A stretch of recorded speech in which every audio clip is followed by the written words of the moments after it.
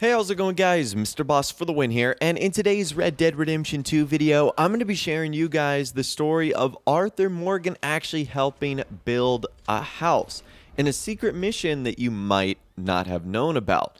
So I'm sure you guys have actually run across this at least once or twice, but might not have known that it amounted to an entire full story of actually completing building a house. And it's this little homestead just outside of Valentine. Again, I'm sure you guys have come up to this once or twice and seen it and said hello, but you might not have known that there is a full-blown story here, and that's what we're going to be running through in this video today. So there's 5 total stages to this encounter, and we're going to be going through all of them in this video today. This is how the first one begins when you approach the father and their sons for the very first time. We got a long way to go, huh? I asked my boys here if they would help their pa build a new house. Thought I'd teach them a few things, you know. Couldn't hammer a nail to save their lives. Ain't that right, Curtis? Whatever you say, Paul.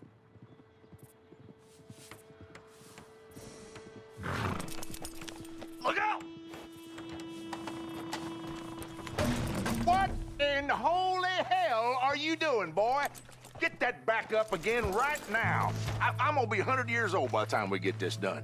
No. Get away from it. Get away from it before you mess it up even worse than it is.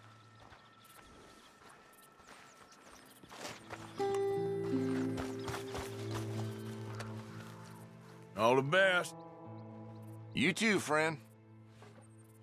Why did he yell at us like that? He don't like the way we're doing it. He should do it himself. Damn straight.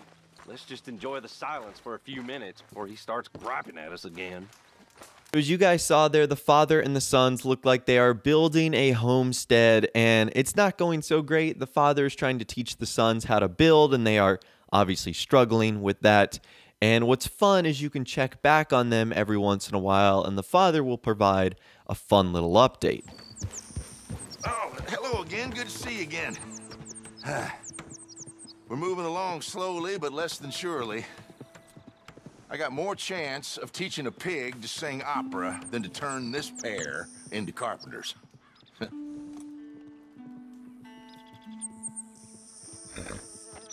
don't look so bad to me. I asked God for sons, and he sent me donkeys. Ain't that right, boys?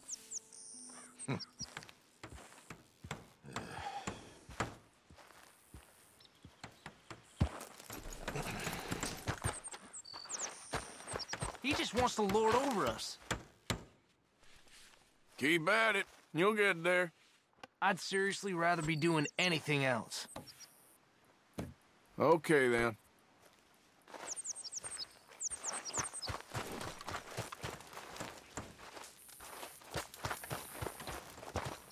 Having fun there? This is the exact opposite of fun, mister. So, yeah. So that's the first part. Now we move on to the second part where we actually encounter the father and the sons in a little bit of trouble. We told you not to build on this land. Hey, get out of here. This doesn't concern you.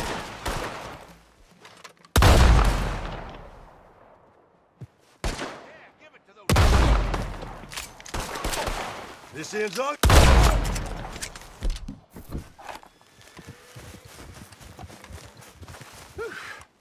Appreciate you stepping in there. Those bastards been turning the screw on me from day one, saying I gotta pay them protection money.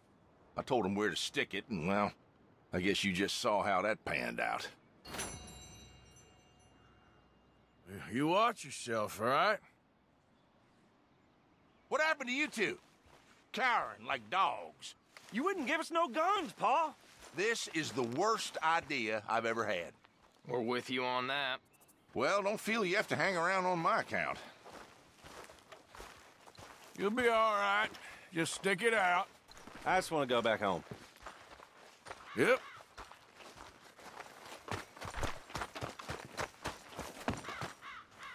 Stay out of trouble. I'll try.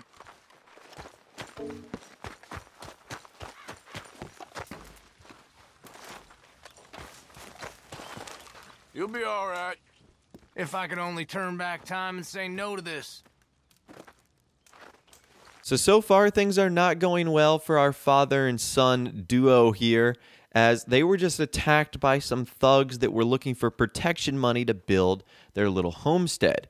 And once again, after this happens, you can check on them, and they'll give you this status report.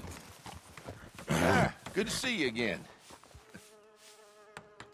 We're moving along here slow as ever, as you can see. Kind of like rolling molasses up a steep, sandy hill with these two. If you're gonna do it right. Tell that to them. Well, you seem to be back on track anyway. I'll see you later. Yep, for now at least. Wish Pod'd teach us to shoot instead of building this stupid house. You'll be all right. If I could only turn back time and say no to this. Okay.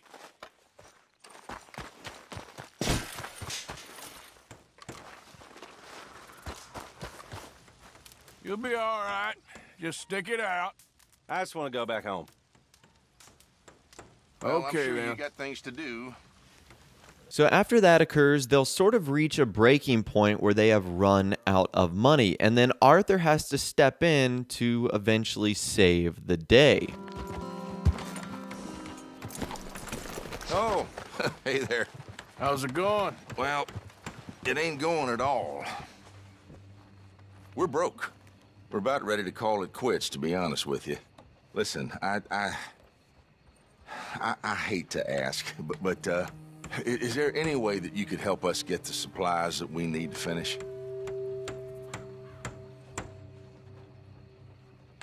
Well, I ain't promising nothing, but I'll see what I can do.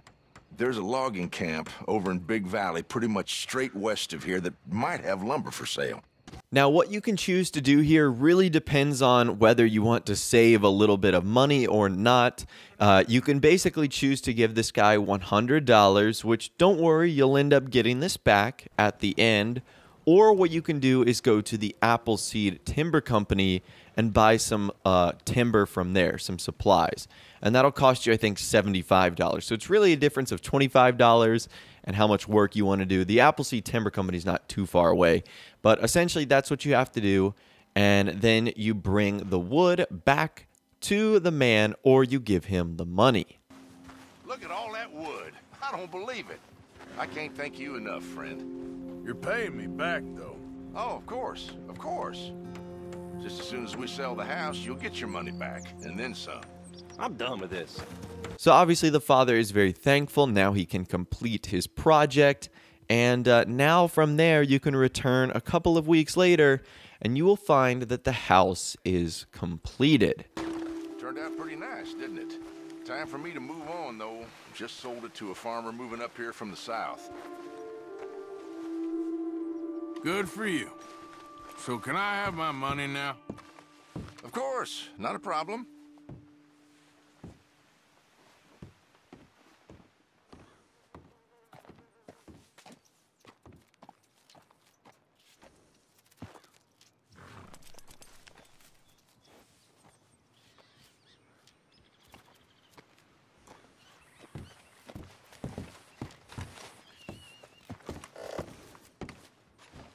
We managed to drum some together. Here you are, as promised, and with interest.